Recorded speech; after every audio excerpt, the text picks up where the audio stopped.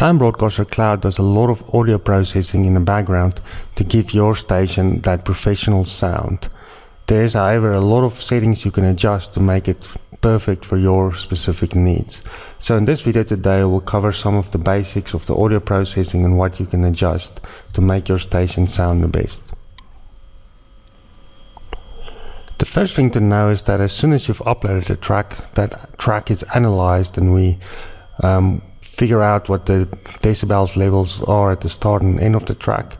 And we also normalize the track using the EBU R128 standard, and we normalize it to a level of -18 LUFS.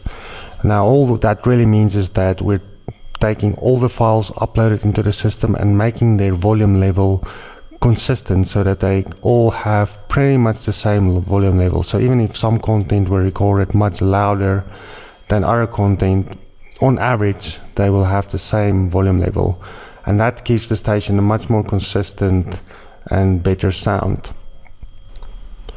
Now let's have a look at some of the settings you can adjust. We go down to the settings tab and then audio settings. And the first thing to look at is trim silence.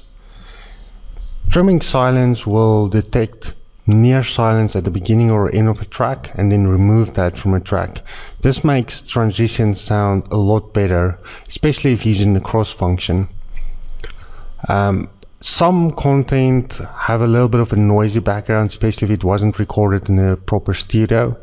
You may have to adjust your volume or your dB level of detection to -40 or even -30 decibel to properly strip out more noisy kind of near silent scenarios. But the setting of -50 works for most commercially produced content. The next setting you can adjust is the cross setting, also sometimes called cross fading or cross mixing. This allows two tracks to play at the same time. Basically, while the one track is ending, another track starts before the first track has ended, and they both play for a short period of time. You can adjust the intersect point. You see I adjusted mine to -15 decibels, and it crosses up at about that point. If I lower the decibel level, I think the default is -30, you'll see it only has a short cross period. So you can adjust this to meet the style of music and the style you prefer. And you can also set the maximum cross duration, because you do get tracks with a very long fade out or fade in, and you don't want the cross maybe of 10 seconds. That won't sound too great. So you can limit the maximum cross duration as well as a safety. Of course, there's certain types of content where cross just simply doesn't sound great, and you can simply disable the cross, and you can see here on the graph that the two tracks no longer cross each other. But let's re-enable that. And then next we look at the fade out, fade in. So as you can see here, I can disable the fade out, or I can re-enable it. I can set the duration of the fade, and I can also change the curve of the fade. I can change it into a straight line, linear, kind of a sinus curve, logarithmic, or exponential. So this gives you some flexibility on how the fade sounds. And you can do this both for the fade in and the fade out. The last setting you can adjust is do not cross or fade content less than 70 seconds in duration. Now this is useful because some content like promos, sweepers and commercials, you really don't want them to cross or fade just because they're so short, and a lot of times commercials have a start and end very abruptly, so fading kind of loses some of the content. So you can set this to by default not fade short content, or if you prefer to fade short content, you can just set a value of 0 and those content will also be faded. You can also override all of these settings on a per track basis. So the settings we've been talking about in this video so far are global settings, the kind of the default that's applied to tracks, but you can also do this on a per track basis, which we'll jump into next. So with any track, let's take this one and I open up the media item editor. You'll see there's a tab at the bottom here, audio settings, where I can go ahead and override most of the audio settings available.